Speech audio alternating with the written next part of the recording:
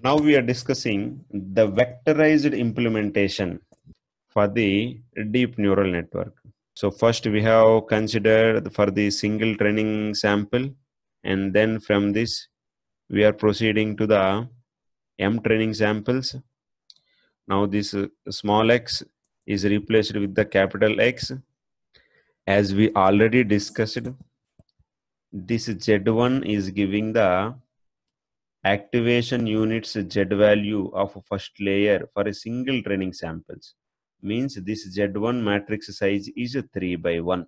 But this Z1 matrix size is 3 by M. Means this capital Z matrix is consisting of M layers, or we can say M columns. So this is giving M columns. So in each column we are getting, this is the first training sample, second training sample, and mth training samples first layer Z values. Okay, by using these Z values, we will calculate the activation function.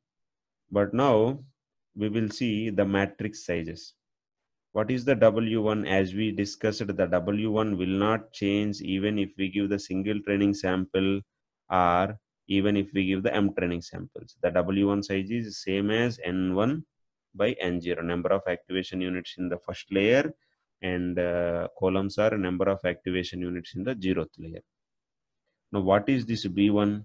This B1 already we know, number of activation units in the first layer, comma 1. Now, what is this X? Number of activation units in the 0th layer, which are nothing but features, and comma M. Now the problem is coming. We are multiplying these two matrices. So the resultant matrix is N1 comma M, which is telling that the number of activation units in the first layer, comma M. But B1 is only N1 by 1. How can we add N1 by M matrix with the N1 by 1 matrix?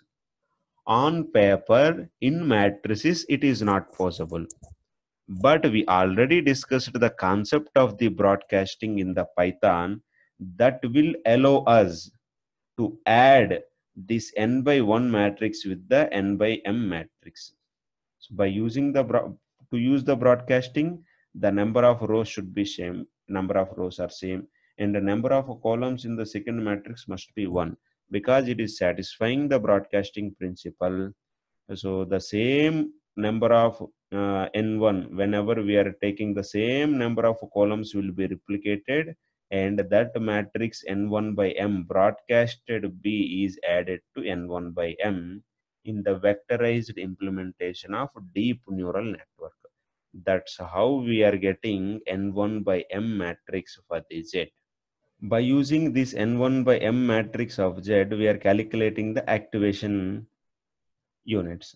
Because the Z matrix is having N1 by M, the A will also, the activation units of the first layer will also having N1 by M, where the rows are indicating the number of activation units and the columns are indicating the particular training sample we have given.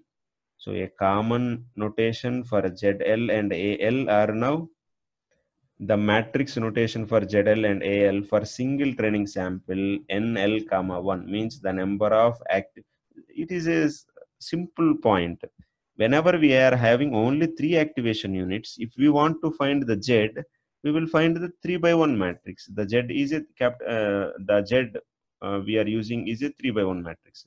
Now when we want to find what is Z2, this Z2 is nothing but 5 by 1 matrix, because we are only applying the Z for these 5 units. Similarly, for the mth layer, depending on the number of activation units in that mth layer, nm by 1. So for the lth layer, nl by 1 for a single training sample. If you are taking the m training samples, then remember, if I am taking the m training samples for this first layer, then the Z value is, first we will get the 3 values for the first training sample and another 3 values for the second training sample, and another 3 values for the third training sample, like that another 3 values for the mth training sample. Now the Z matrix size will be 3 by M matrix, means the number of activation units in the Lth layer by M. So this is what we denoted here. The ZL and AL are a number of activation units in the Lth layer, comma, M matrix. If the L is becoming 0, means it is indicating the input layer, then the activation units are our input features only. So as we already discussed, the ZL and AL are NL by M matrices. The DZ and DA are also NL by M matrices, where DZ is the differentiation of the cost function with respect to Z, and DA is a differentiation of the cost function with respect to A. We already discussed the differentiation of the cost function for the sigmoid function. If we write dz of some 3, it is nothing but a3 minus y. We already derived it. So whenever we are saying dz, it is indicating that the differentiation of the cost function with respect to z. To find the differentiation of the cost function with respect to z, first we are finding differentiation of the cost function with respect to a, and we are finding differentiation of the a with respect to z. It is giving the differentiation of the cost function with respect to z. Simply we are denoting this as dz. So we have completed the forward propagation, and we have come to know how to implement the vectorized version by using the forward propagation. Even if we want the 1,000 layers are there in the neural network, we can now know the technique to find the 1,000th layer activation units by using the vectorized implementation.